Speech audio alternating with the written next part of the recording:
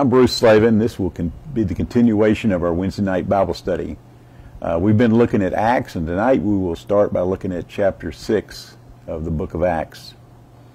So in those days, when the number of disciples were increasing, the Hellenistic Jews among them complained against the Hebrew Jews because their widows were being overlooked in the daily distribution of food.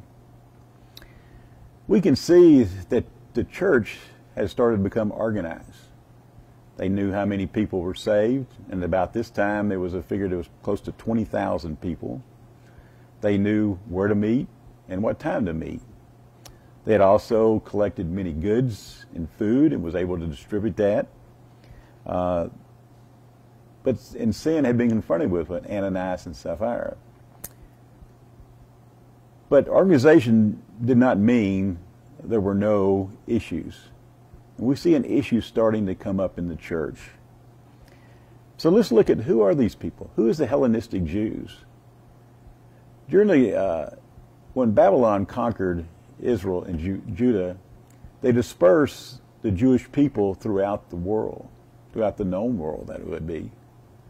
And so these Jews, while they were dispersed, they still carried along with their customs. So if you look at them, if you look at a Hellenistic Jew, how they differed from a Hebrew or Aramaic-speaking Jew, they spoke in Greek. They used the Septuagint, which is the Greek version of the Old Testament, versus the Hebrew Aramaic version that was used by the Palestinian Jews. They also, the Hellenistic Jews had accepted some of the cultures of the Greek-speaking people. And this greatly disturbed many of the Palestinian Jews, and especially the Pharisees. In fact, the Pharisees considered the Hellenistic Jews to be second-class citizens. Now, we know that Hebrew and Hellenistic were mere titles, but one thing we do know for sure, that these people were all believers in Jesus Christ.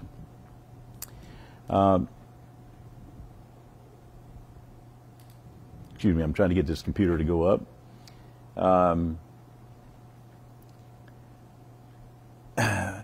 But many, why were there a number of Hellenistic Jews in Jerusalem?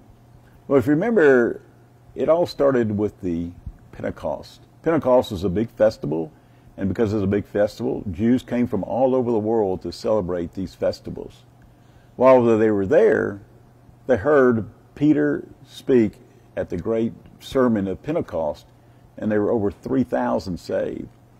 And later, after the healing of the lame beggar, another 2,000. Now, these were just men. So as I mentioned, when you added all the women and the fact that there were new converts being added daily, it was an estimated 20,000 people were now believers. Because the number of these, as I mentioned, a lot of these came from outside of Judea or Jerusalem to celebrate. There were a large number there. And of these converts, I'm sure a good number of them were these Hellenistic Jews. Now, the problem came up is that the Hellenistic group of Jews felt that their widows were being neglected, that they weren't getting their fair share of food. And this was causing a big controversy. A controversy that, if not settled soon, could cause a major split in the church. Remember last week we talked about how a church can be destroyed. Rarely, if ever, a church is destroyed externally. We see through history, every time there's persecution, churches continue and flourish. But internal strife is what kills a church. And here was the opportunity for Satan to get a hold by destroying this church. So what could they do? Well, they turned to the apostles and said, hey, what can we do? So the 12 gathered all the disciples together and said, it would not be right for us to neglect the ministry of the Word of God in order to wait on tables. Brothers and sisters, choose 7 men from among you who you have known to be full of the Spirit and wisdom. We will turn this responsibility over to them, and we will give our attention to prayer and to the ministry of the Word. So the responsibility to come up with a solution fell on these 12. And their solution was, they went to the congregation as a whole and said, you select 7 men who are quite worthy, who have wisdom, have knowledge. So now let's look at the word to wait on tables. Now the word table in the Greek is trapeza. Trapeza means either table or counter of money changer or money matters, as well as can be called an eating table, meaning they not only took care of the food, but the money as well.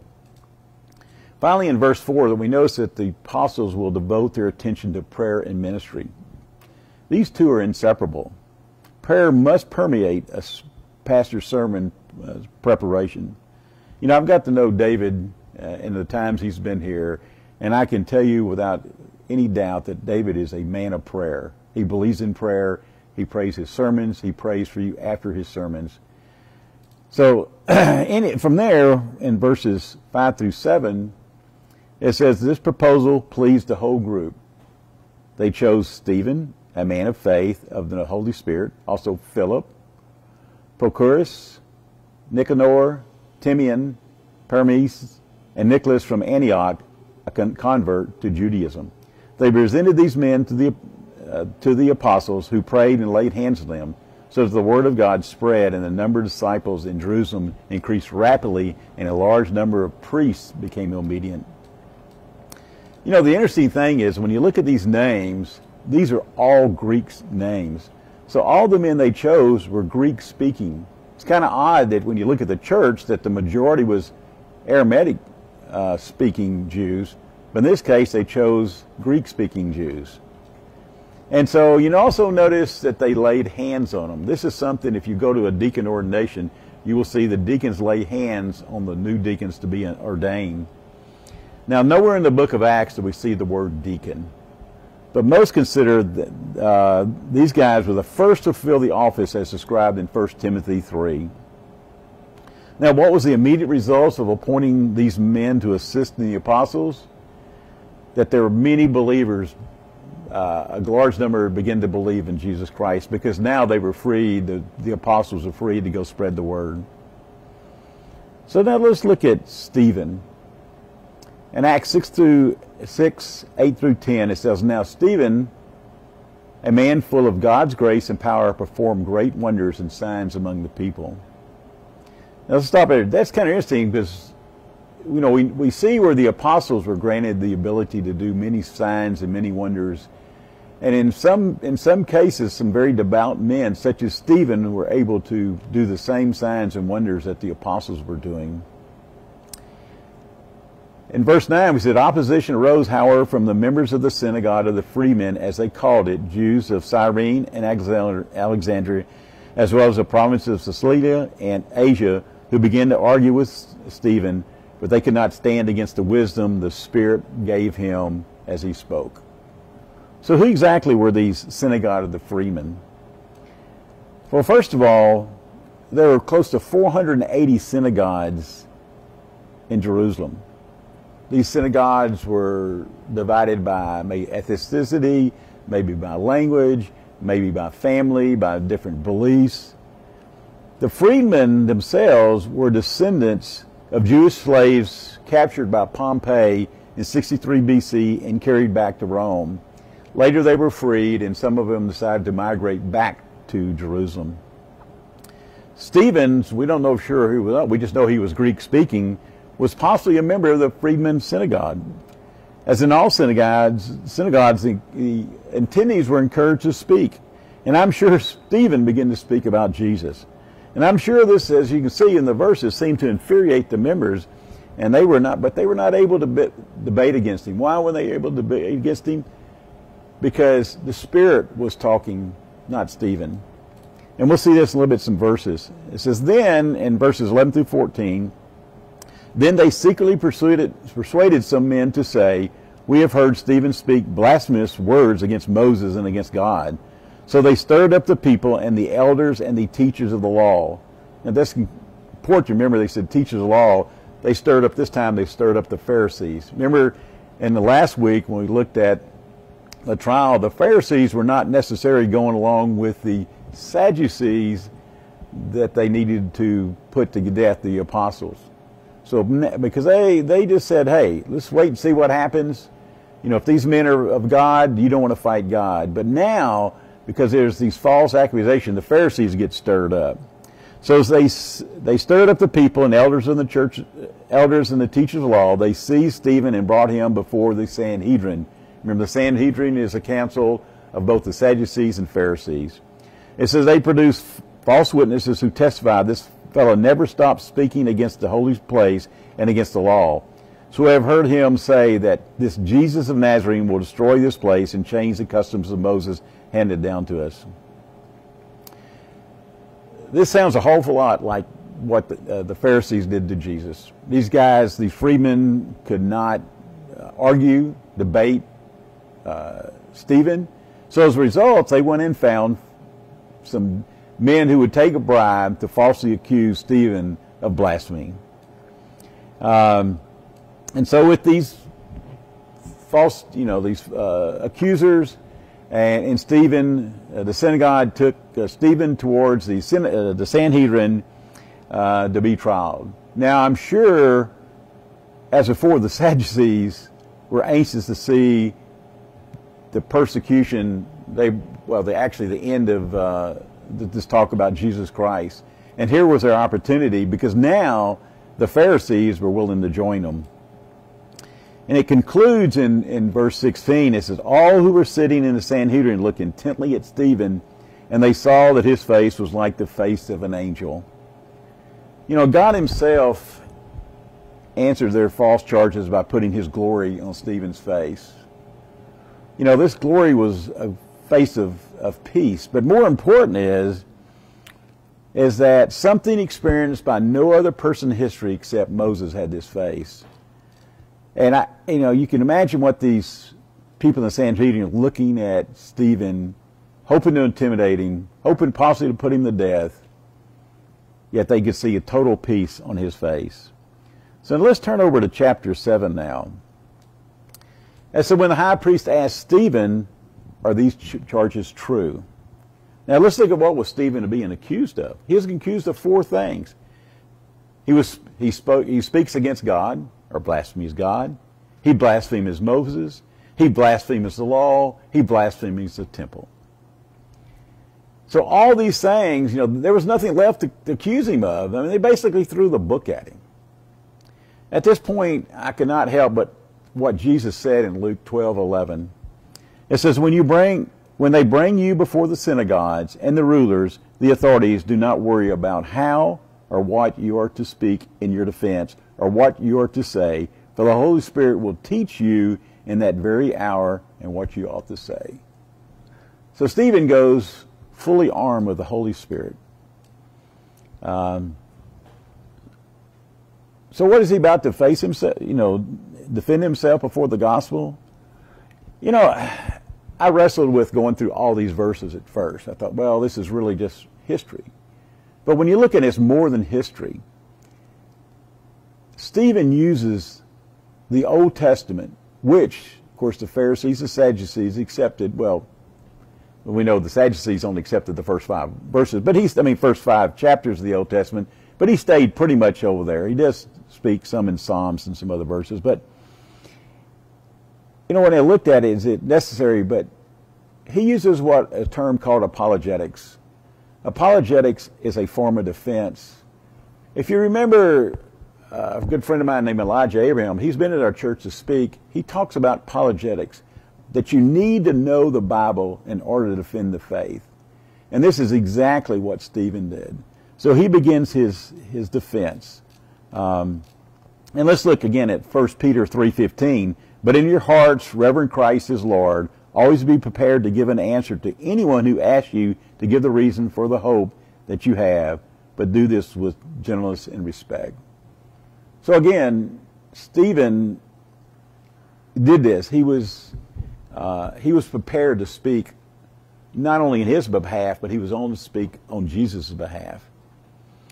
Now, I'm not sure, especially at the end, he treats the Sanhedrin with great, gentleness and respect. What he does do is turn the tables on the accusers and the Sanhedrin. Stephen basically tells them they are the blasphemers, not him. At this point, Stephen gives a panorama of the Old Testament history beginning with Abraham. So at this point begins a history of the Old Testament beginning with Abraham. So they talked about blaspheming against God. Stephen's first offense is against the accusation that he blamed blaspheming God. In verse 2, Stephen says, "The glory of God appeared to our father Abraham."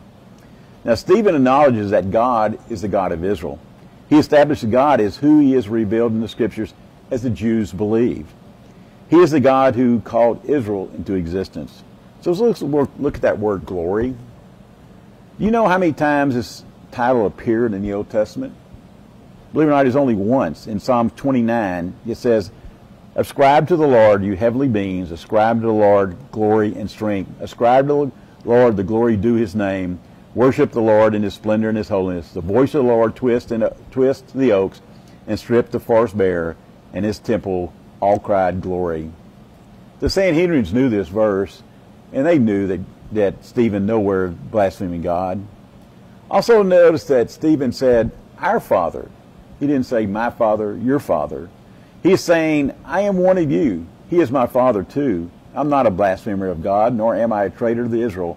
I'm not blaspheming the God of glory." Finally, I'd like to point out one thing.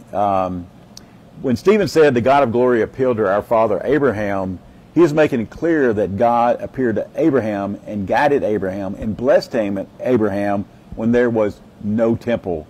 This is important to see this because we'll see this in every one of his arguments. There was no temple that was at that time. So now let's look at it. Also, he turned to Joseph. Beginning in verse 8, he turns from Abraham to Joseph. This is significant because Joseph's life parallels the life of Jesus. Let's look at verse 9. "Because the patriots were jealous of Joseph, they sold him as a slave into Egypt, but God was with him." Joseph had been set apart by God for a special blessing. The birthright belongs to Joseph. Let's look at what it said in 1 Chronicles 5:1. "The sons of Reuben, the firstborn of Israel, he was the firstborn, but when he defiled his father's marriage bed, his rights as firstborn were given to the sons of Joseph, son of Israel. So he cannot be listed in the genealogical record in accordance with his birthright." The brothers, 10 of the 12 tribes, were blasphemers because the Scripture said the birthright belonged to Joseph. They went against God. They were sinful men. They were proud. They were rebellious. They blasphemed God by selling the chosen one into slavery. Like Joseph, Jesus was rejected by the Jewish people. Like Joseph, Christ was sent to the pit to die. Unlike Joseph, Jesus died. He was restored by God and will come again to redeem his people. You know, basically, Stephen is saying, you people have a habit of rejecting saviors God sends you. Why don't you wake up and stop rejecting Jesus? Again, he says, but God was with him. There was no temple for Joseph, so the temple was not needed. So now he turns to Moses because he was accused of blaspheming Moses. It says, as the time drew near for God to fulfill his promise to Moses, the number of people in Egypt had already increased. So what do you think he meant when Stephen said, as the time drew near for God to fulfill his promise to Moses? Remember, he promised Moses he would have a great nation. So where was this great nation? It was in slavery in Egypt. So he was talking about who was to lead him. Who was to lead the people out of Egypt, out of bondage to the promised land? That was Moses. Moses is the next picture of Jesus, who was favored by God from birth. Remember, he was saved as a child when the queen of the Pharaoh, the daughter of the Pharaoh saved Moses from the reeds. It says he was miraculously preserved in childhood and was said to be in verse 22, powerful in speech and action. We see Moses protecting his people, yet he was rejected by the people in verse 29. But the man who mistreating the others pushed Joseph aside and said, who made you ruler and judge over us? They did not want Moses as their deliverer, as they rejected Joseph and Jesus. Israel blasphemed Moses, therefore blaspheme of God.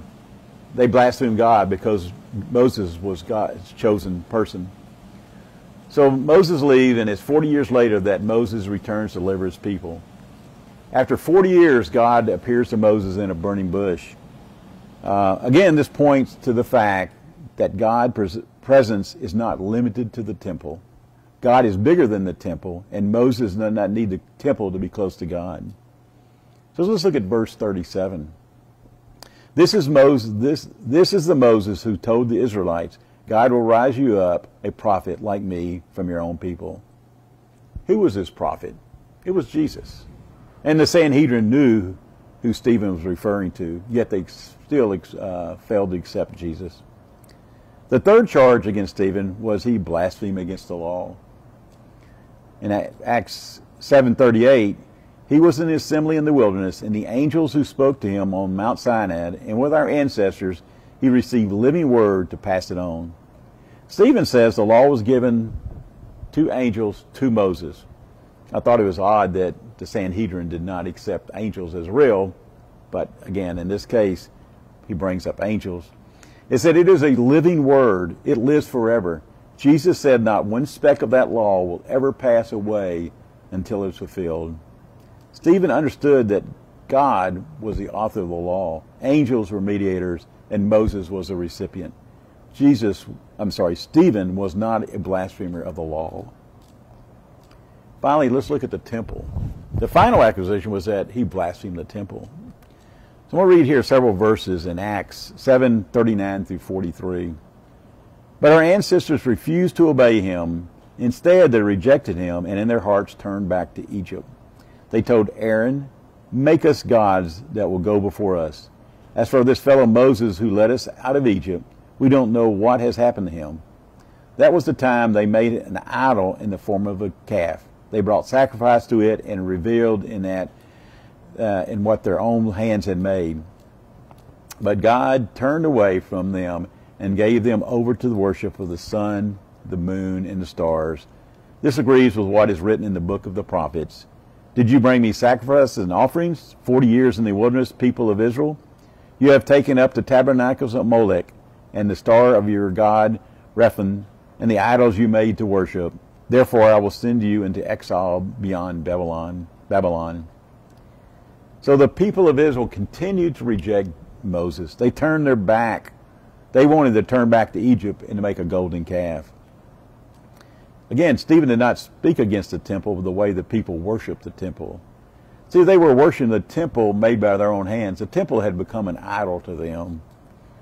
In Acts 7:48 through 49, it says, however, the Most High does not live in houses made of human hands. As the prophet says, heaven is my throne and the earth is my footstool. What kind of house will you build for me, says the Lord? Or where will my resting place be? Has not my hands made all these things? So again, he confronts idolatry, Stephen does. The temple became an idol. It became more important than Jesus. Now, Stephen applied this sermon to the listeners. And this is where some of that respect may be seen to go. He says, you stiff-necked people, your hearts and ears are still uncircumcised. You are just like your ancestors. You always resist the Holy Spirit. Was there ever a prophet your ancestors did not persecute? They even killed those who predicted the coming of the righteous one. And now you have betrayed and murdered him. And you who have received the law that was given through angels, but have not obeyed it. Can you imagine the angry whispers that must have been going on? I think probably as the Sanhedrin realized more and more that Stephen was talking about them, they became angry and angrier. And he saw that they were not going to accept the message of Jesus Christ. So he calls them stiff-necked people. So where does this come from? Where's that word stiff-necked people? Well, and let's look in Exodus 32:9. I've seen the people, the Lord says to Moses, and they are stiff-necked people. The people are referred to as stiff-necked almost 20 times in the Old Testament. These religious were being just like their forefathers. No change. In Jeremiah 9:26, it says, all the nations are already uncircumcised, and even the whole house of Israel is uncircumcised in the heart.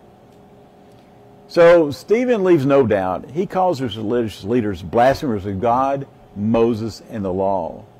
They were given the law, but they didn't keep it.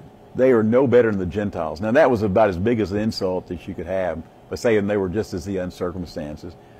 And because of that, here's an organism that lied, cheated, and murdered is now confronted with their sins. So how do they react when they're confronted with their sins? Well, not too well. It said when the members of the Sanhedrin heard this, they were furious and gnashed their teeth at him. They lost all sense of reason. They actually became a mob. They did not want to hear the truth. What they did was commit murder a second time. Now you hear the idea of gnashing their teeth couldn't help but remind me the imagery of hell. 7 different times Jesus described as a place of weeping and gnashing of teeth. You can see this example in Matthew 8:12.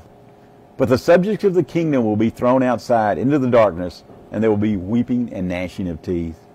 Like the ungodly, in Psalms 36:16, like the ungodly, they maliciously mocked, and they gnashed their teeth at me. In Psalms 37:12, the wicked plot against the righteous and gnash their teeth at them. You know, it was against Roman law for the Jewish people to kill somebody. Some says, well, you know, stoning was a part of their law, but everything I could find, it was illegal. Only killings, only, you know, they could only kill somebody. The Romans were the only ones that could kill somebody. But this didn't stop them. Why didn't it stop them? Well, Pontius Pilate was still in command, and he was a pretty weak governor. He didn't want to stir up problems. If the Sanhedrin wanted to kill somebody, keep a low key, he was okay with that. They did not worry about Pontius Pilate. At this time, they took Stephen outside the city. Why? Because in Leviticus 24, it says that anybody was to be stoned, they were to be done outside the city. Now, Deuteronomy says that the hand of the witness shall be the first upon him to put him to death.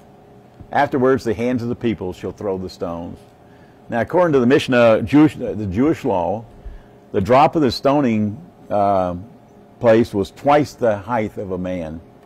So there was a pit somewhere probably 10 to 12 feet deep, and what they would do is the first witness would push the person who was being stoned off, and he would drop 10 to 12 feet. They would drop him face first. Now, how he landed, I don't know, but they had to turn him over to look at his face. And they were doing this check to see if he was killed by the initial fall. If that didn't kill him, the next witness would take a big stone and drop it on his head. If that didn't kill him, then the whole congregation was to stone him.